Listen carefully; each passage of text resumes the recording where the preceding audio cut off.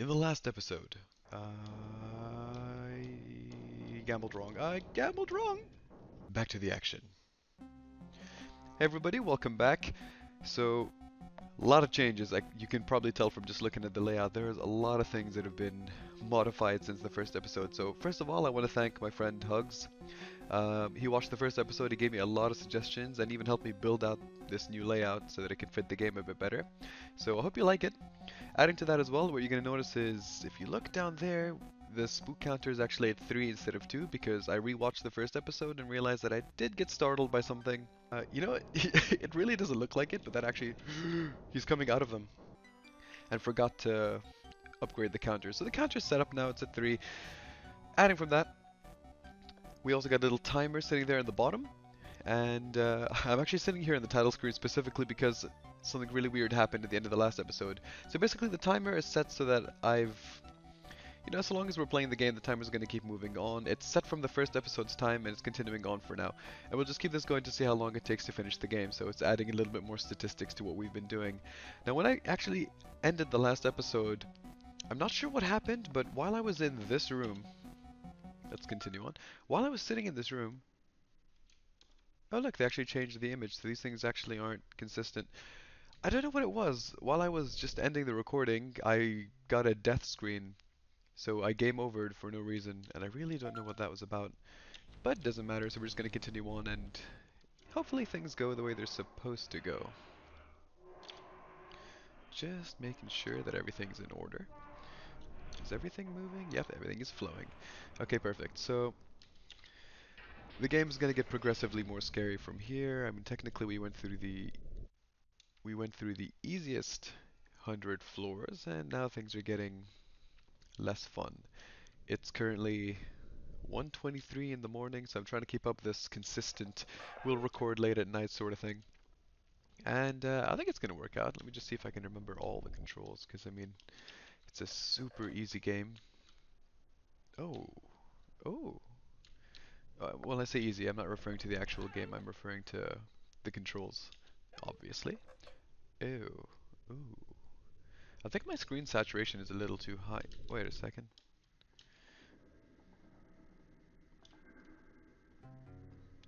Donk. Ding. Alright, so straight, wait, left, left, it's not straight, so it's left, left, okay, left, right, left, left. Oh, this is so entertaining, isn't it? It's the wrong one, it's this one, so it's left. Wait, I can't go through. Left, right. This, this is surprisingly not fun. I can't, I'm so confused as to why this isn't working. Right, straight, left. Okay. I apologize for that. I really wasn't paying enough attention. I, for some reason, was expecting something to pop up. I was just ready for it because I felt like I was taking too long there and something was bound to come and kill me. But nothing happened, so we're in the clear, we're in the green. And we're just gonna keep going. I got a bit of restless leg syndrome right now, and it's actually kind of annoying because my calves are really sore.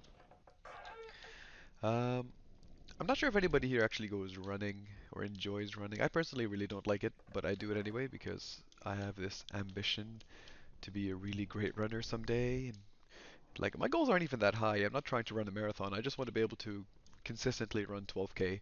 And I had a friend who used to I had a friend who used to talk to me about it. She used to love running, and she challenged me one day to hopefully do that. I feel like this is the exact same layout as the room where I almost got attacked by the other green enemy. But yeah, so she was at 10K at the time. The furthest I've ever run in my life was 8.4K. So I'm sure I can make it. I can get to 12. Currently, my distance is at around 5K because I've changed my running style. Uh, okay, all right. Add one to that. Um, hmm. Ooh, this is nice. We got some popular YouTubers. They're popular, but they're not popular enough for me to know who they are. I feel like I should know this guy with the spork. But yeah, so if you ever go running, you'll know, if you run the way that you walk, so let's say you land on your heels, off of your toes and such, that's how I used to run. That's actually what I did originally. And I ended up hurting myself. I got a little bit of damage in my knees, and I got patellar tendinitis, and then I also developed shin splints. So all the good stuff. Is this even a map? Is it really a map? It's like moving Tetris. So yeah, I did all that stuff. It didn't go really well. This looks familiar. And hmm, alright, we'll get back to that in a moment. But first, we need to, because I remember this, and that's why I'm curious. Because I don't remember what triggers the thing that I'm scared of at the moment. So we're gonna read this note. Subject 5 is growing more and more restless. I told Spook we need more funds for sedatives, but she just laughed and flew into the ceiling. Without more chemicals to keep these things docile, I'm not sure how much longer we can keep them here safely. Generic lab assistant. You see clearly, wait no, clearly that, I thought I saw something. Clearly that didn't work out well because evidently something got out. I'm just gonna ignore it. It's not important. We got a key card. I see something in the ceiling. I feel like I know what it is. I believe subject 5 is loose. The glass around its container is shattered, and I can faintly hear clicking coming from the ceiling. I don't know what will happen now. If it's out and alive, and this is probably my last report, the clicking is getting louder now. Generic lab assistant. Do you hear it? Because I think I hear it. I'm not sure if I hear it. I do hear it. Oh man, he's fast. He's actually a lot faster than the last one. But it's... Oh, I wasn't hitting space. Oh, up. Alright. I think what's going to be the death of me here is my poor decision making when it comes to which direction to take. I kind of want to look. I'm just curious, but I was so scared that if I turn around, I can't run. And this brings back that thing I asked about before, where, does it really matter how fast you get into the door? Can I just... I can still hear clicking. Like, can I just stand... Oh my god. Can I just finish a sentence? Oh, oh god. Oh, we're good. We're not good. We're so not good. I thought it was it. Thank goodness for that. I'm gonna hit it. Don't worry. Here it is. There we go. I got spooked. I'm actually kind of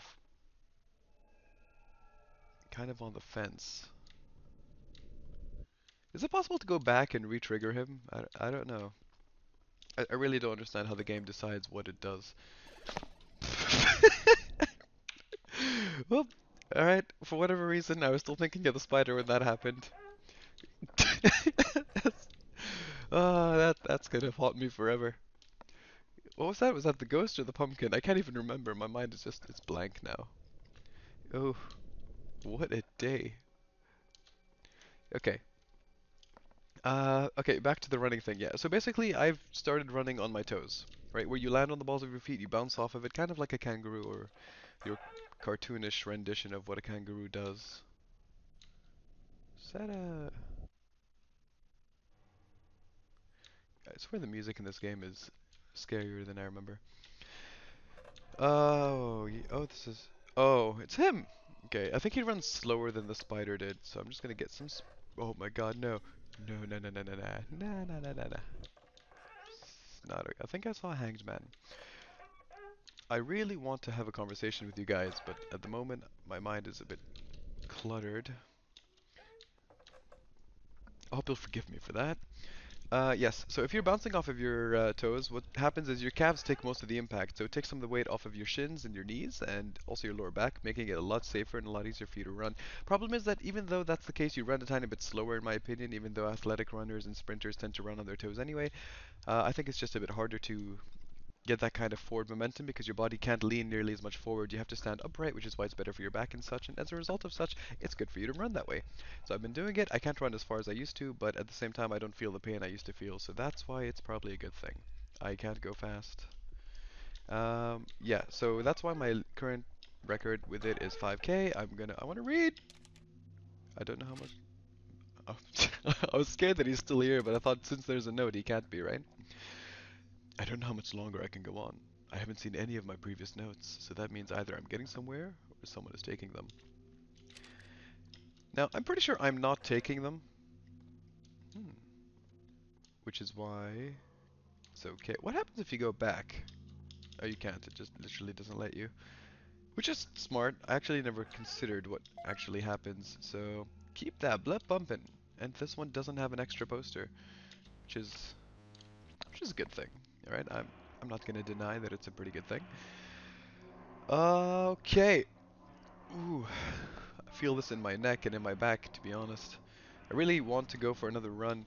Surprisingly as well, it's not just my calves that are sore. I feel a little bit of soreness in my rectus femoris. That's not a penis joke. It's it's that muscle that connects your thigh to your, well, basically your femur to your pelvis. Um, it's just, I think a lot of people tend to mistake that for tendon pain, which I'm pretty sure it's not, right? The rectus femoris is one of your quadricep muscles. It's one of the four, next to your vastus intermedialis and the rest of them. So it's uh, it's only my left one too, which makes me think that either there's an imbalance in my body or maybe I'm landing wrong. I'm not entirely sure. It's one or the other. It's A or B. It doesn't matter. Um, Nothing's actually popped up in a while. I wonder about these rooms because I feel like these are the safest rooms, assuming you're not being chased, since you're so far away from all the walls that nothing can actually appear. But if you're being chased, I mean, the green guy tended to float, so I'm not convinced. I don't know how long we've been playing. I actually can't see the timer while I'm playing the way that you guys can. But I'm under the impression that this episode is going to be a little bit short, just because we seem to be getting pretty close to 200, and I'm gonna try to stick to my 100 per episode, just because it's a nice rounded number, and I don't want to convince myself to play too much. I know the later stages are... Oh, I really, really don't like this, actually. I hate this type of game. This is absurdly terrifying to me. The whole school theme. This reminds me of Corpse Party. Alright. Nothing here. Music is scary. Just talk it out. Just talk it out. I swear this looks like Corpse Party. I'm sure that's not what this is referencing. But, because I mean, Corpse Party was more of an RPG game unless you're talking about the later ones. And there are some ghosts. Book of Shadows, maybe? Corpse Party Book of Shadows? No, I don't think so. I don't want to be here. I don't see anything that's interesting. I see one thing that's interesting. I see another thing that's kind of interesting, but I don't want to go anywhere near those ghosts. That's not scary per se. Anyway, Matsuri never came to class today. I hope she made it home okay. I think that triggered something. And if it did, I really don't want to see what it is.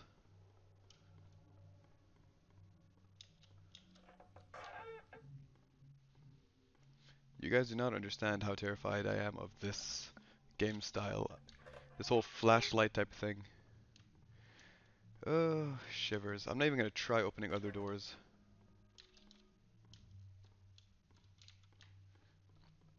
I just want to get out of here.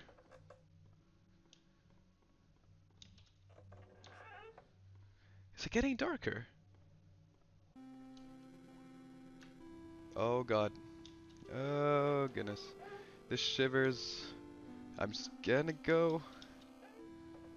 I'm so out of here. There we go. That's what I was scared of. I don't know what I'm scared of, but whatever it is, I'm scared of it.